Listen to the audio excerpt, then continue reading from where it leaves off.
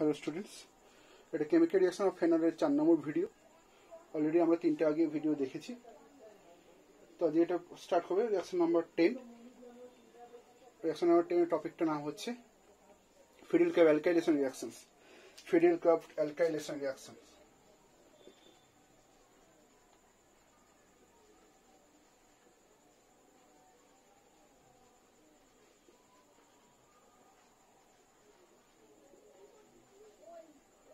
Friedel curve alkylation reactions.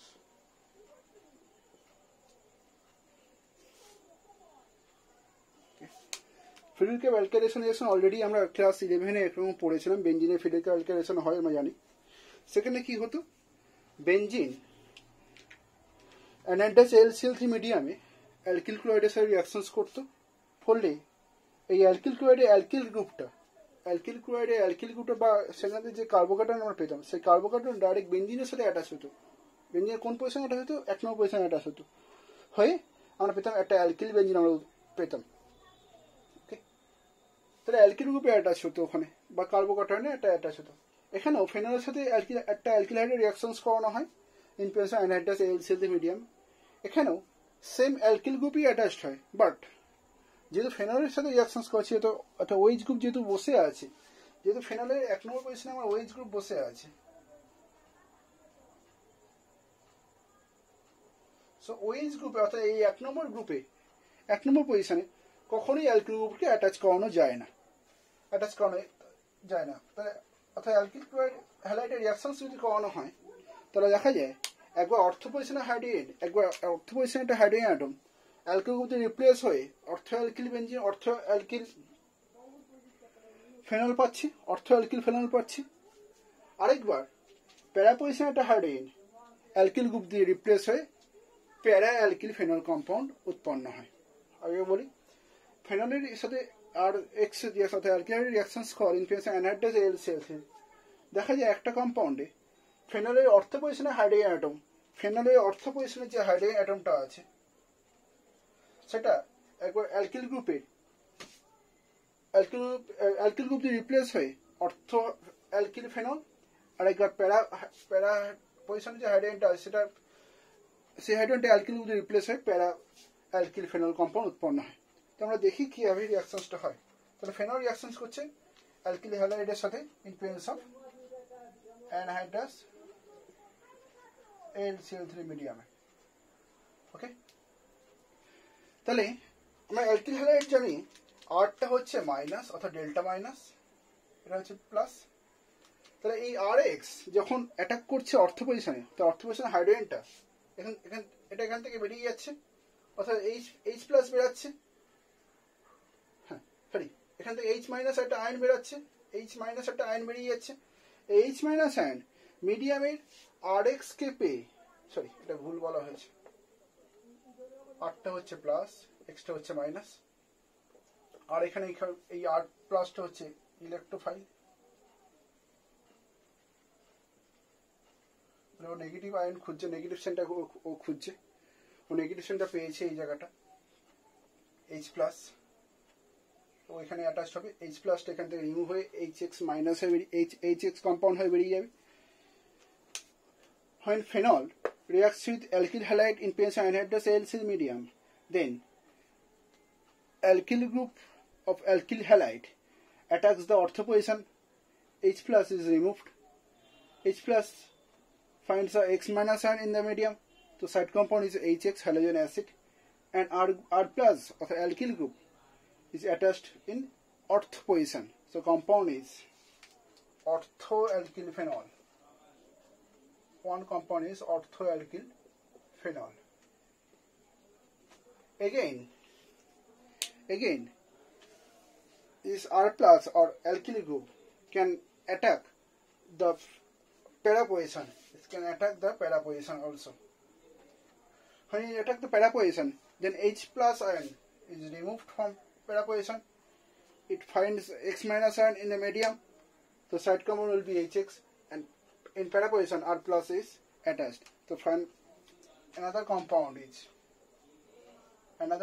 is para alkyl phenol another compound is para alkyl phenol Okay.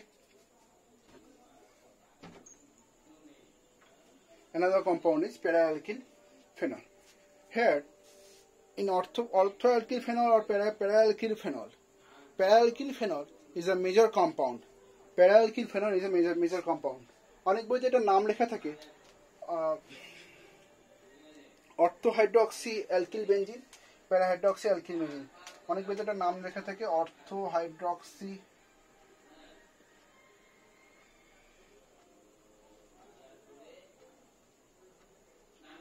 এটা হচ্ছে minor হয়, and প্যারাহাইড্রক্সি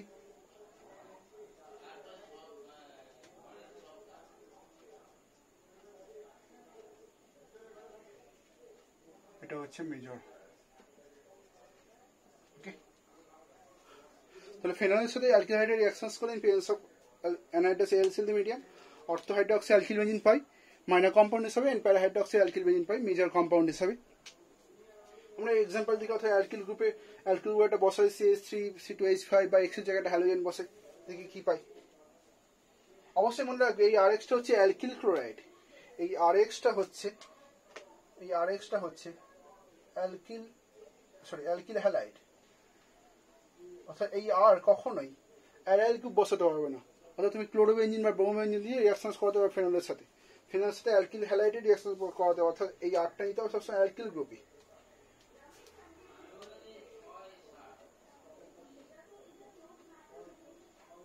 ফেনলের সাথে তুমি যদি রিঅ্যাকশন যদি করো CH3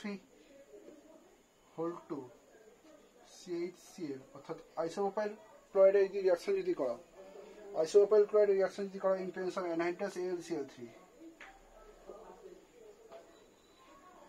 তাহলে একবার অর্থ পজিশন আইসোপ্রোপাইল গ্রুপ অ্যাটাচ হবে, একবার প্যারা পজিশন আইসোপ্রোপাইল গ্রুপ অ্যাটাচ হবে। যেমন এখানে অর্থ পজিশন একটা অ্যালকিল গ্রুপ অ্যাটাচ হয়েছিল, প্যারা পজিশন অ্যালকিল গ্রুপ অ্যাটাচ হয়েছিল। এখানে এটাই তো আর, এই আইসোপ্রোপাইল গ্রুপটাই তো হচ্ছে আর, এটার নাম কি আইসোপ্রোপাইল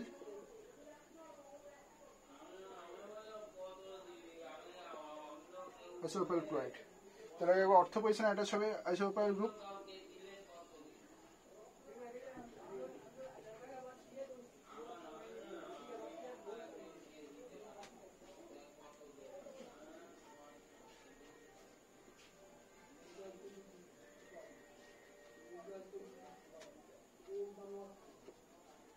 একবার অর্থ পজিশনে অ্যাটাচ হলো আইসোপ্রোপাইল গ্রুপ, একবার প্যারা পজিশনে অ্যাটাচ হলো আইসোপ্রোপাইল। ঠিক আগের যা মেকানিজম হয়েছিল ঠিক একই মেকানিজম, অর্থাৎ অর্থ পজিশনে এখন অ্যাটাচ হচ্ছে আইসোপ্রোপাইল গ্রুপটা, তো অর্থ পজিশন থেকে একটা H+ এলিমিনেট হয়েই তো বা H+ রিপ্লেস হয়েই তো আইসোপ্রোপাইল গ্রুপটা অ্যাটাচ হচ্ছে, তো এখান থেকে একটা HCl বেরাচ্ছে, ও প্যারা পজিশন এটা এখন অ্যাটাক করছে, তো প্যারা পজিশন থেকে একটা হাইড্রোজেন অ্যাটম এলিমিনেট হয়ে HCl এলিমিনেট হয়ে আইসোপ্রোপাইল গ্রুপ কম্পাউন্ড পাচ্ছি। তো এটার নাম হচ্ছে অর্থোহাইড্রক্সি isopropyl benzene, isopropyl benzene.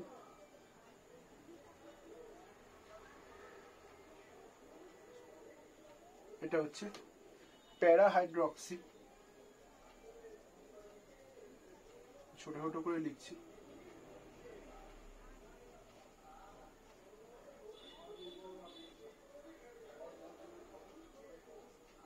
প্যারাহাইড্রক্সি isopropyl benzene. এটাই হচ্ছে মেজর, প্যারাটাই হচ্ছে মেজর, এটা হচ্ছে মাইনর। ওকে, তো এটা এক্সাম্পল আমরা দেখলাম।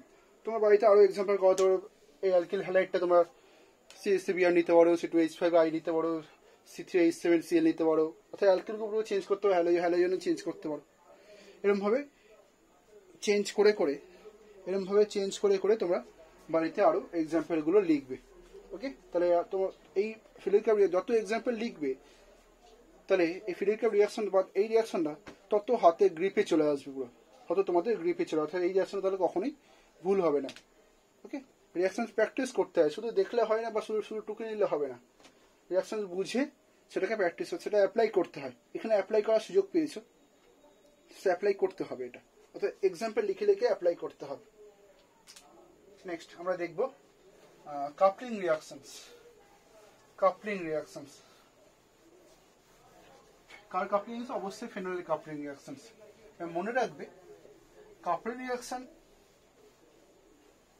তোমাদের সিলেবাসে ক্লাস 12 ওয়েস্ট বেঙ্গল বোর্ডের সিলেবাসে বা সিএসসি বোর্ডের সিলেবাসে বলতে পারো একটা কম্পাউন্ডই কাপলিং রিয়াকশন করতে পারে, যেটা হচ্ছে বেনজিন ডাইজিয়াম ক্লোরাইড। অর্থাৎ তুমি যারই কাপলিং করাবে সে ওয়ান অ্যান্ড আনাদার কাপলিং অর্থাৎ বেনজিন ডাইজিয়াম ক্লোরাইডের সাথে রিয়াকশনস করবে। তুমি যদি ফেনলে যদি কাপলিং যদি বলো তাহলে ফেনল কাপলিং রিয়াকশনস করবে বেনজিন ডাইজিয়াম ক্লোরাইডের সাথে। এরপর আমরা তোমরা পড়বে অ্যানিলিন কাপলিং পড়বে, সেখানেও দেখবে অ্যানিলিন রিয়াকশনস করছে বেনজিন ডাইজিয়াম ক্লোরাইডের সাথে। ওকে, তো কাপলিং রিয়াকশন করতে পারে একমাত্র বেনজিন ডাইজিয়াম ক্লোরাইড। এটা খাতায় একটু নোট ডাউন করে নিতে হবে। Number 11,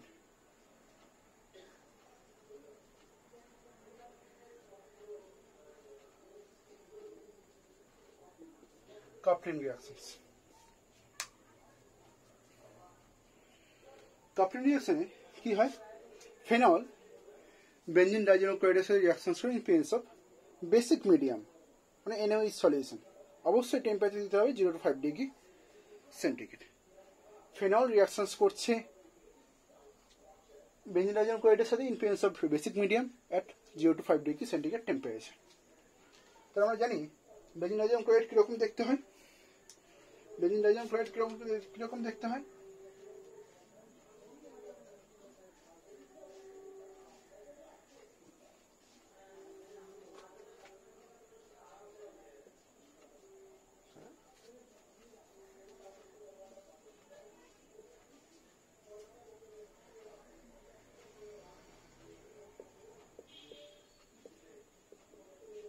Benzyl ammonium chloride, it reacts with phenol. It reacts with phenol.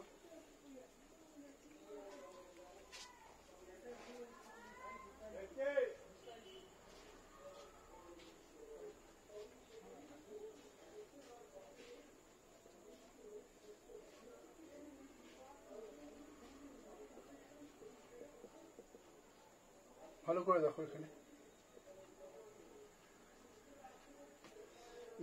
Benzyl diazonium chloride reacts with phenol in basic medium at 0 to 5 degree centigrade temperature. What will happen? কি ঘটবে এখানে? দেখুন এখানে Cl minus পড়ে আছে, তাই খুব ভালো করেই তোমরা বুঝতে পারছো যেখানে কি এলিমেন্ট হতে পারে। কি এলিমেন্ট হতে পারে? HCl এলিমেন্ট হতে পারে। এলিমেন্টটা হতে পারে HCl, বাট আমি হাইড্রোজেনটা কোথায়? Cl তো আমি পেয়ে গেছি, বাট হাইড্রোজেনটা কোথায়? হাইড্রোজেনটা ইনভিজিবল হয়ে আছে, অদৃশ্য হয়ে আছে। হাইড্রোজেনটা অদৃশ্য হয়ে আছে। প্যারা পজিশন হাইড্রোজেন, প্যারা পজিশনে বেনজিন ফেনলের প্যারা পজিশন হাইড্রোজেন। ওকে, যখনই অবশ্যই এইচটা থেকে প্লাস হিসাবে যখনই HCl যখন এখান থেকে বেরিয়ে গেল, যখনই HCl এখান থেকে বেরিয়ে গেল, তাহলে কি করবে? এই নাইট্রোজেন অ্যাটমটা, এই নাইট্রোজেনটা এই ফেনলের সাথে তখন বন্ড করবে। ফেনলের সাথে বন্ড করবে অর্থাৎ অ্যাজো কম্পাউন্ড উৎপন্ন করবে। ফেনলের সাথে বন্ড করে একটা অ্যাজো কম্পাউন্ড উৎপন্ন করবে। তো কম্পাউন্ড আমরা কি পাবো?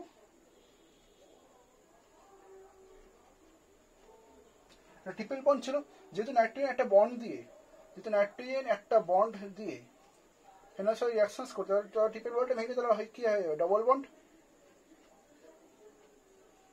আমরা জানি নাইট্রোজেন ভ্যালেন্সি হচ্ছে 4, নাইট্রোজেন ভ্যালেন্সি হচ্ছে 3, অর্থাৎ 3টে বন্ডই করতে পারি ম্যাক্সিমাম।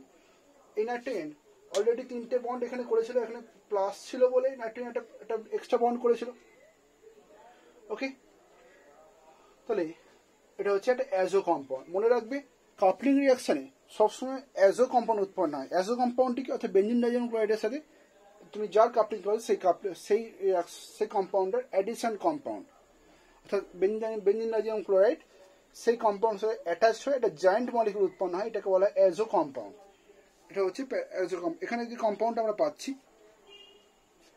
সেটা হচ্ছে প্যারাহাইড্রক্সি অ্যাজোবেনজিন। প্যারাহাইড্রক্সি অ্যাজোবেনজিন আমরা পাবো, প্যারাহাইড্রক্সি অ্যাজোবেনজিন। আবার এখানে দেখো আমি ফেনলের সাথে একটা বেসিক সলিউশন রিঅ্যাকশন করেছিলাম। ফেনলের সাথে বেসিক সলিউশন রিঅ্যাকশন করেছিলাম। আমরা ফার্স্ট ক্লাসে দেখেছিলাম ফেনলের সাথে যদি একটা বেস যদি রিঅ্যাকশন করে তাহলে এই হাইড্রোজেনটা তাহলে কি হয়ে যায়? এই হাইড্রোজেনটা তাহলে হয়ে যায় তখন Na সোডিয়াম ফেনক্সাইড আয়ন তখন পেতাম, সোডিয়াম ফেনক্সাইড আয়ন পেতাম। তাহলে এখানে তাহলে কম্পাউন্ডটা তাহলে এটাই হবে, যেহেতু NaOH সলিউশনে আছে। বেসিক্যালি হয় এখানে, এটা বেসিক্যালি সলিউশনটা এটা হয় রিয়াকশনসটা। ফেনল ফার্স্টে NaOH এর সাথেই রিয়াকশনসটা করে, অর্থাৎ বেসের সাথে রিয়াকশনস করে ও ফার্স্টে কম্পাউন্ড উৎপন্ন করে ফেনক্সাইড, সোডিয়াম ফেনক্সাইড। এই সোডিয়াম ফেনক্সাইডটাই বেঞ্জিন ডাইজেনোক্লোরাইডের সাথে মেনলি রিয়াকশনসটা করে। সোডিয়াম ফেনক্সাইডই বেঞ্জিন ডাইজেনোক্লোরাইডের সাথে মেনলি রিয়াকশনস করে আমরা পাচ্ছি প্যারাহাইড্রক্সি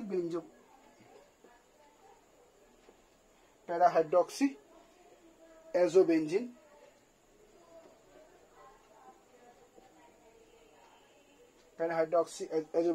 অবশ্যই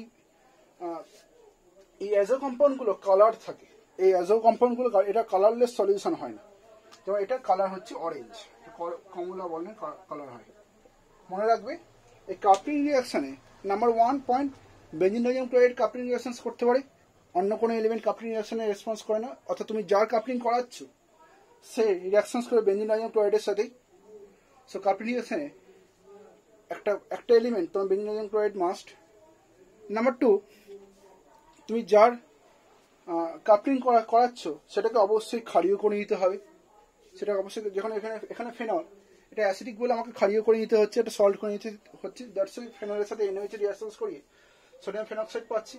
এই সোডিয়াম ফেনক্সাইড দেন বেঞ্জিন ডাইজেনিয়াম ক্লোরাইডের সাথে রিয়াকশনস করে কম্পাউন্ড উৎপন্ন হয়। মনে রাখবে এই বেঞ্জিন ডাইজেনিয়াম ক্লোরাইডের যে কম্পাউন্ড পাচ্ছি, এই কম্পাউন্ডগুলোকে জেনারেল কম্পাউন্ড হিসাবে তুমি যদি নাম বলো, এই কম্পাউন্ডের জেনারেল নাম হচ্ছে অ্যাজো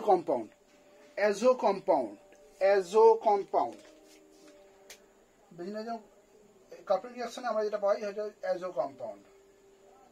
শোনো, সবকটা রিয়াকশন দেখো এই অ্যাজো পার্ট অ্যাটাচ হবে, অ্যাজো পার্টটা অ্যাটাচ হবে। তোমার অ্যানিলিন যখন দেখবে তখনও দেখবে তোমরা পাচ্ছ এই অ্যাজো কম্পাউন্ড। মানে এই অ্যাজো কম্পাউন্ডের কালার হয়, এটা কখনো কালারলেস সলিউশন হয় না, এটা কালার সলিউশন হয়। তো এখানে কালার হচ্ছে অরেঞ্জ। তো কাপলিং রিয়াকশন লিখলে অবশ্যই নাম লিখতে হবে, আর তার চেয়েও যেটা ইম্পর্টেন্ট, সেই অ্যাজো কম্পাউন্ডের কালার মেনশন করে দিতে হবে, ওকে? এই হচ্ছে কাপলিং রিয়াকশন। নেক্সট আমরা এটা দেখবো রিয়াকশন উইথ ডায়াজোমিথেন।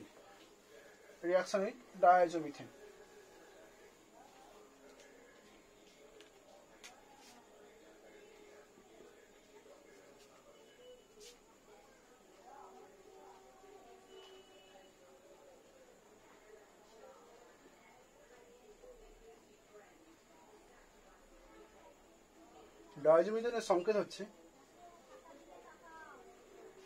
CH2N2।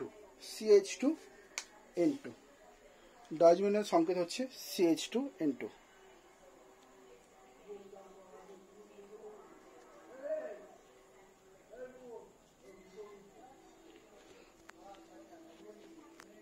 ডায়াজোমিথেনের সংকেত হচ্ছে CH2N2।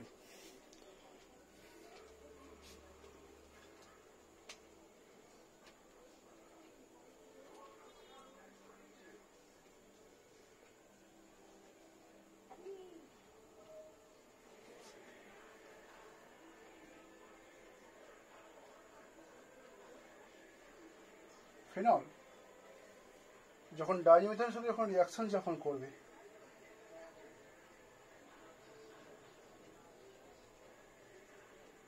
CH2N2, খুবই ইজি রিয়াকশনস করলে ডায়াজোমিথেন রিয়াকশন করবে, তখন এই N2 গ্যাস এখান থেকে রিমুভ হয়ে যায়, এই নাইট্রোজেন গ্যাসটা এখান থেকে রিমুভ হয়ে যায়, অর্থাৎ CH2 এই হাইড্রোজেনের সাথে অ্যাটাচড হয়ে যায়। মনে রাখবে ফেনলের সাথে ডায়াজোমিথেনের রিয়াকশনে N2 গ্যাস রিমুভ হয়ে যায়। তোমার সাইড কম্পাউন্ড সবসময় পাবে হচ্ছে ডায়াজোমিথেন, সরি N2 একটা গ্যাস পাবে,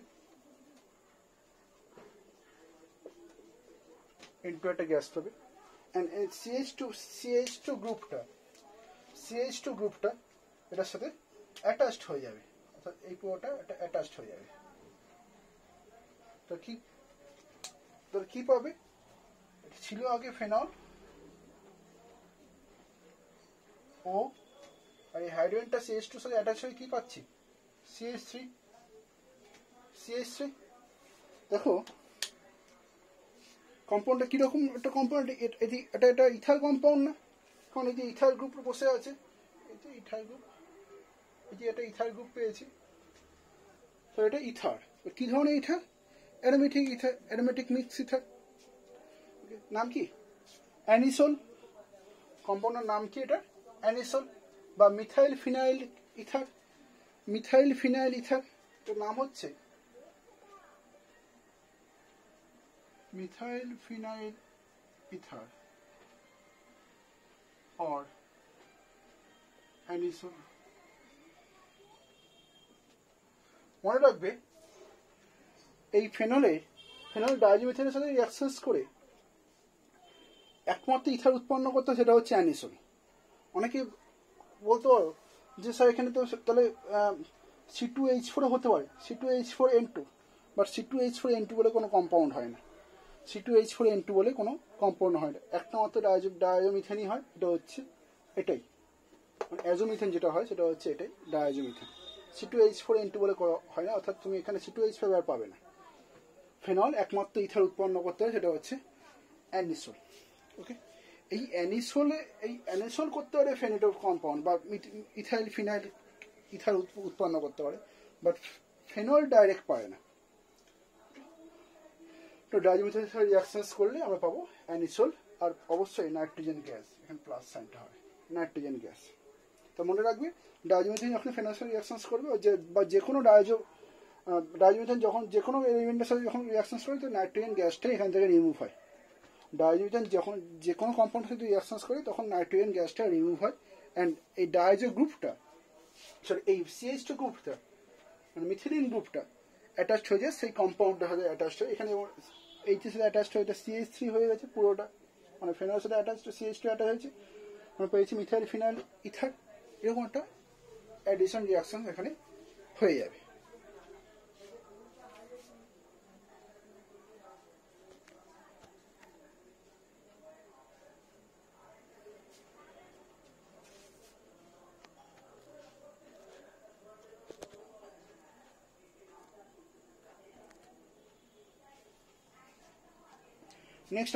নেক্সট আমরা এটা দেখব, সেটা হচ্ছে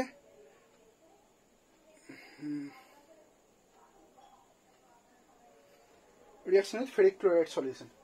Reaction with ferric chloride solution.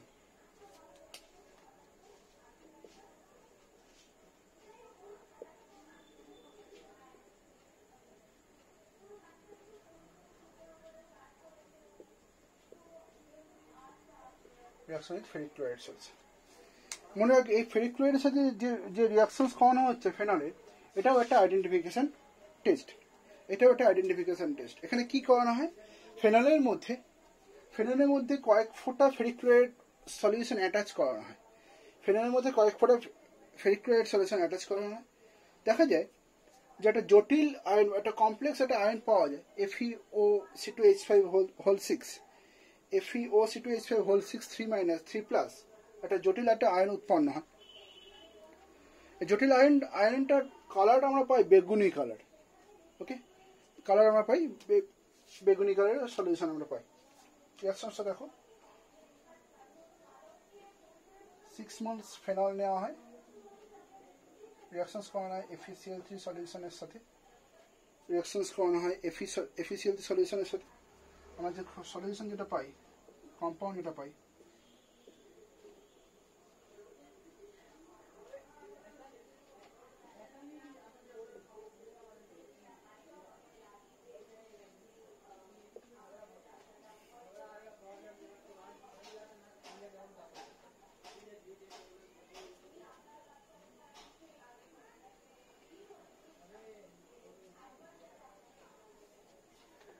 দেখো এখানে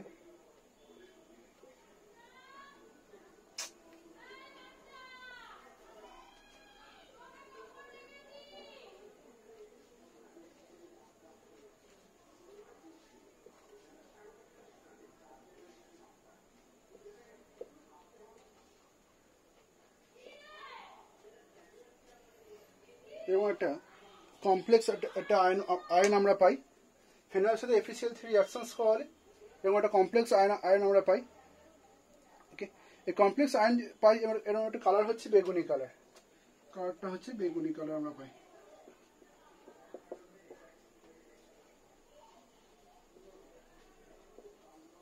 কমপ্লেক্স আয়ন, এই কালারটা দেখে, এই কালার দেখেই আমরা আইডেন্টিফাই করতে পারি যে কম্পাউন্ডে বা মিডিয়ামে ফেনল উপস্থিত আছে, কম্পাউন্ডে ফেনল উপস্থিত আছে। এখানে সাইড প্রোডাক্ট হয় 3H প্লাস